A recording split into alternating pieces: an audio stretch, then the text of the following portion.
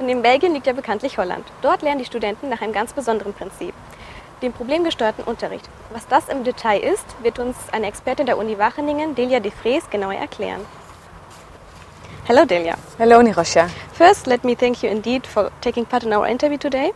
You're welcome. Okay, thank you. You're an expert for higher education, and so you definitely know a lot about the Dutch system. Young Germans studying in Netherlands stress out the special form of education there. What makes it so unique? In the Netherlands we have an education concept which is called problem-based learning, and this was developed in, I believe, 1985 more or less. And I think nowadays most universities and Fachhochschulen in the Netherlands have actually adopted that education concept called problem-based learning within their education. Mm-hmm. And what means problem-based learning in particular? Problem-based learning means that you work in small groups of like 10 to 15 people, where a professor gives a specific problem to the group which has to be solved in a specific time frame. So while working, are the students completely left on their own? No.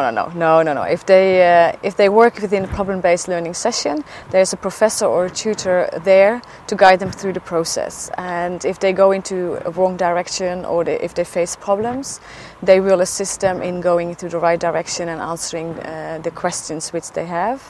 And apart from that, there are always going to be lectures where specific theory is going to be explained, which they can use during their problem-based learning sessions. Okay.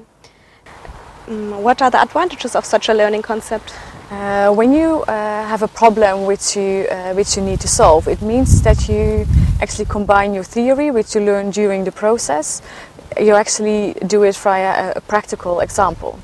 Whereas in Germany, most universities and most German students actually learn their theory first, and then they actually implement that within a practical situation or a real-life situation. So the advantage is that you, from the beginning, you visualize your theory in a practical situation. Just one more question. Yeah? Why do you think that this concept of problem-based learning isn't used here in Germany? Well, I believe that might also change in the future, but knowing that in the Netherlands it took quite some years to actually completely restructure the education system. This might also take a few years in Germany, but I believe that within medicine they have already changed the concept a little bit, whereas in the beginning the theory was learned in the beginning, and then they actually learned it in practical situations. Whereas nowadays I think they call it bedside classes. They also, straight from the beginning, they work with real patients. Okay.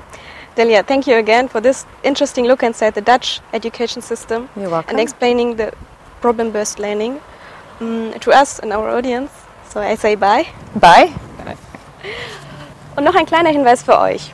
Auf unserem YouTube-Channel könnt ihr unsere Videos auch abonnieren. So, das war's von uns von heute. Bis zum nächsten Mal. Tschüssi!